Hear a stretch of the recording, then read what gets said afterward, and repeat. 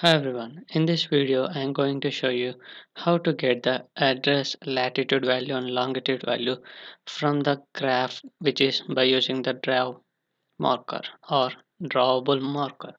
So what you need to do is just copy the code in the description given below and create a one HTML file, plain HTML file, and paste it in that file and open it in browser. So I will show you the live demonstration. No need to worry, the whole code is in the description given below.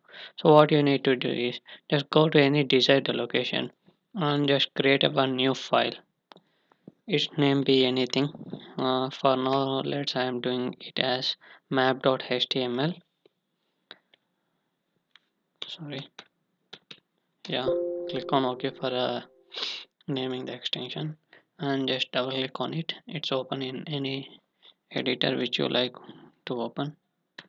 So all the plain HTML tags is written. So let the title be map. And what you need to do is just three things. One is as you are seeing here, one is div and three input fields are required. So just do that. So go to the source code in the description given below. Just copy these lines and paste it here. Do as I am doing. And what we need next is style. So just copy the style and paste after next to the title tags. And finally what we need to is we need to get this address and we need to show the map. So that code is written in JavaScript.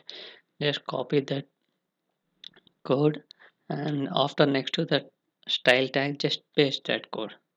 All you need is done. That's it.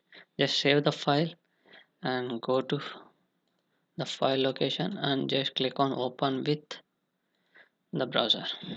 It's loading and it's done. See map.html.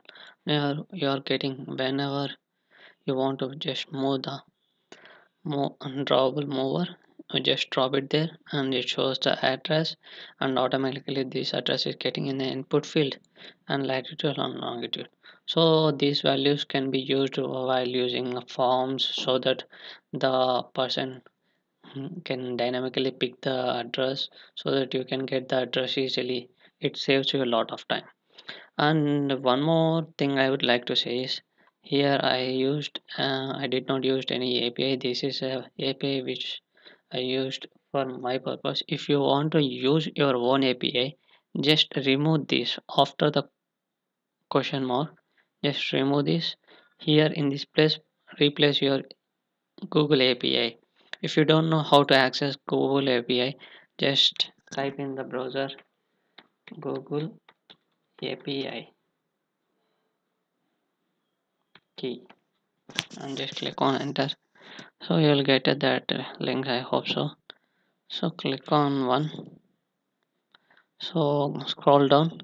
See here, get a key. So click on that button. So it asks for Google login. Just sign up and get the key. This is the process. Just it's a simple two steps process. Thanks for watching.